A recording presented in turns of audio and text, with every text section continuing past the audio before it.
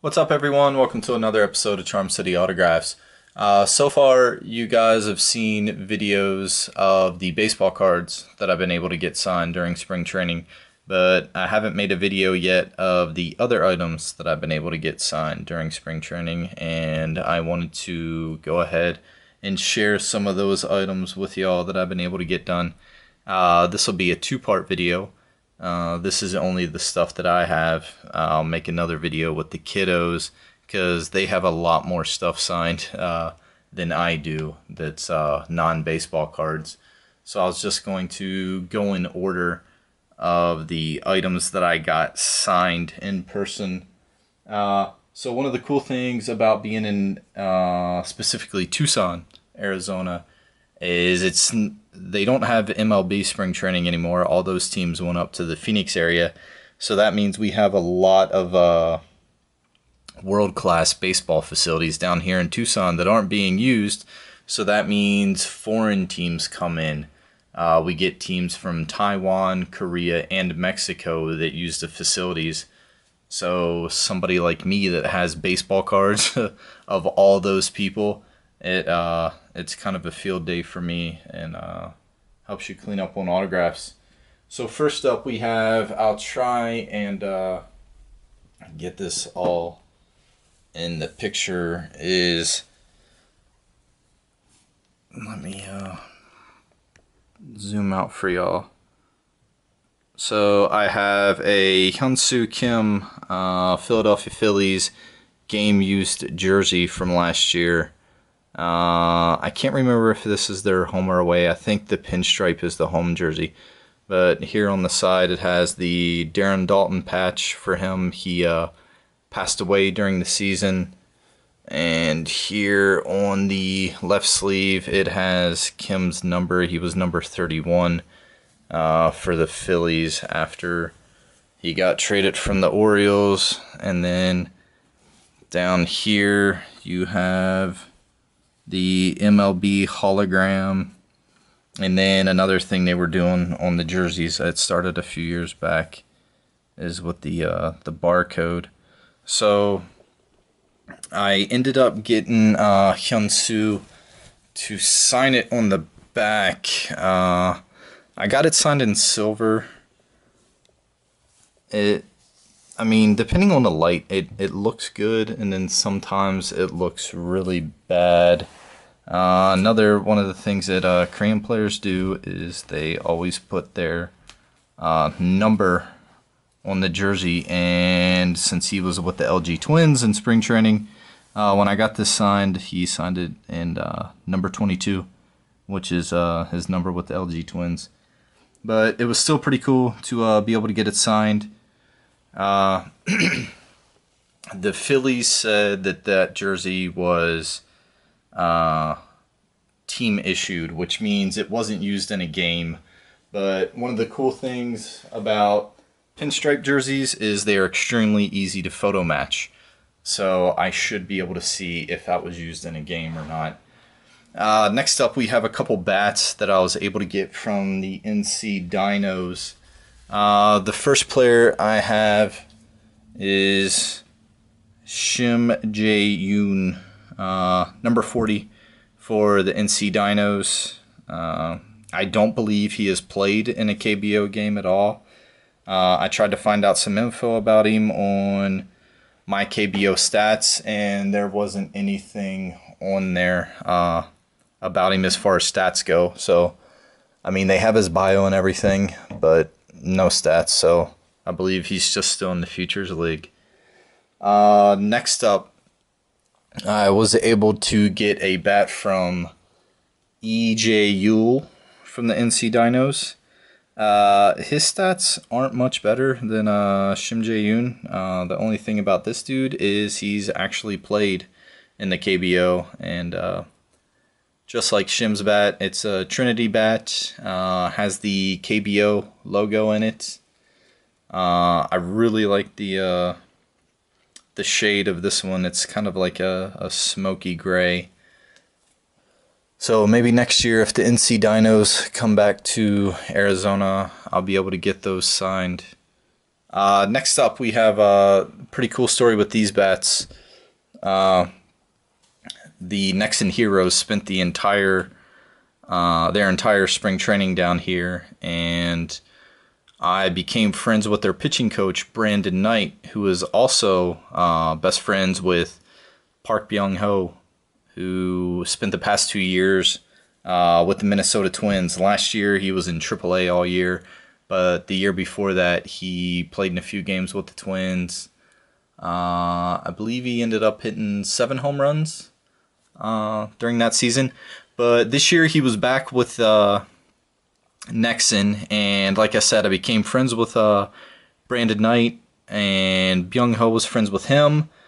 So I invited Brandon Knight to come to where I work. If you guys, I think most people know, I'm in the Air Force, so I gave those guys a tour of where I work and brought them on the base. So I got to hang out with Brandon Knight and Park Byung-ho for, I don't know, 2 or 3 hours. So I was going to see the Heroes. I came back down to see them in their last practice before they were heading back to Korea. So I got a text message from Brandon, and he told me, "Hey, don't leave. Byung-ho wants to thank you." So it was kind of cool because my son was with me. So Byung-ho came over and gave me and my son one of his bats, not broken, by the way. And it has the lizard skin wrap on it, which is pretty awesome. And it's so it's a BMC bat, Bang 1 or Bang 1, and has his facsimile autograph. He signed it for us. And one of the cool things with his bats is it has his logo here on the knob. It says, I don't know if you guys can read it or if it'll focus, but it has his logo. It says Park Bang on it, on the knob. So that was that bat. I think that's the one I ended up getting out of the deal because my son, he claimed this next one because he liked the lizard skin wrap on it. But everything's the same about this bat other than the color scheme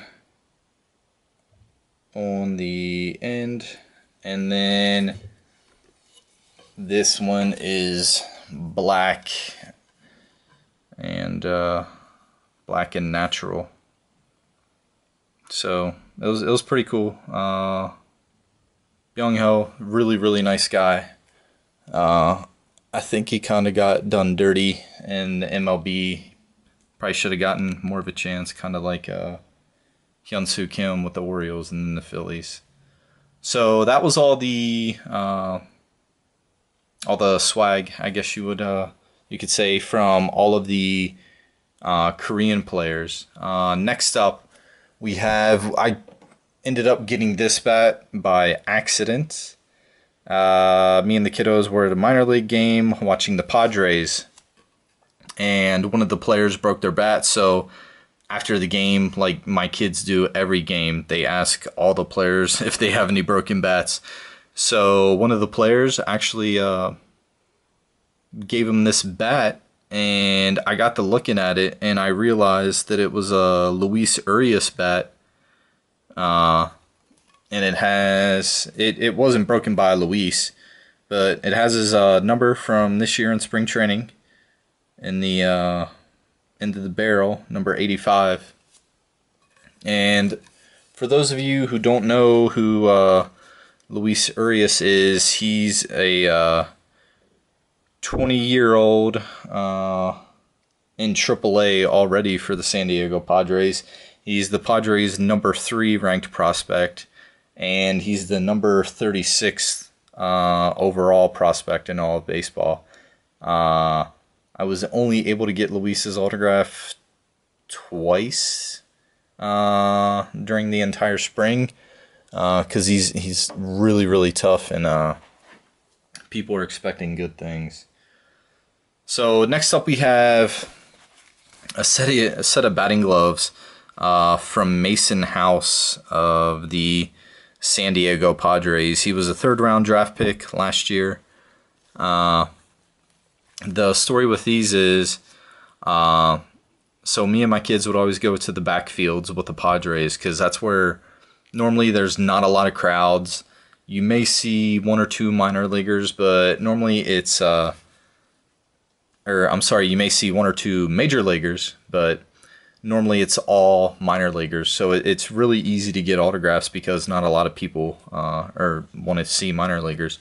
But so my youngest was running around with one of his brothers getting a bat signed, and one of the players put their one of the Padres players put their batting helmet on my youngest son's head. He's about well, not about, he's 2, and the players thought that were funny, or thought that was funny. So Mason put his batting gloves on him. Another player put his shin guard on him and his elbow guard, and then the little guy didn't like all the attention, so he kind of got freaked out, and Mason felt bad, so he gave him these batting gloves. So I got a cool picture out of it. Little guy's all decked out in Padres gear, and he's crying with his brother. So the last item I have, I didn't think, honestly, anything could top getting 2 bats from Park Byung-ho, but my favorite baseball player, second only to Cal Ripken. You know, growing up in Maryland, everybody loved Cal Ripken. So my favorite active player, I guess you would say, is Jason Worth. And he is with the Seattle Mariners now, and they have spring training in Arizona. So me and my kids ended up meeting Jason the other day, and I told him how the first time I met him, or it wasn't actually the first time, but the last time I got his autograph was 20 years ago. His minor league team, the Delmarva Shorebirds, were playing my hometown minor league team, the Hagerstown Suns. I can't remember if it was the first or second round of the South Atlantic League playoffs, but the Hagerstown Suns won. They eliminated the Delmarva Shorebirds, so me and my friend waited after the game, and we asked Jason for his hat, and he actually gave me his hat from the Delmarva Shorebirds. So I have maybe the second minor league hat he ever wore. I still have it in a box with all my other baseball stuff. But so I told him that story, talked to him for a little bit, and he ended up giving me one of his bats. It was a pretty awesome thing for him to do. And then, like a lot of players nowadays, on the bat knob, it doesn't have his name, but it had his number in the Washington Nationals logo, because that's where he came from. This is the first bat, though, that I have the bat knob is like this. It's pretty cool. Actually, all the bats I get, I always swing them because I'm a big nerd like that. And you would think that it would be hard to hold on to without a traditional knob like some of the other ones, but it actually wasn't that bad, and it kind of felt like it was more comfortable than the other ones. But yeah, so that's all for this video. Like I said, this is a 2-parter because the kiddos, try and film a video with them this weekend with all the bats that they have. So you guys have that to look forward to. But thanks for viewing. Like, share, leave some comments, and yeah, I'll see you guys later.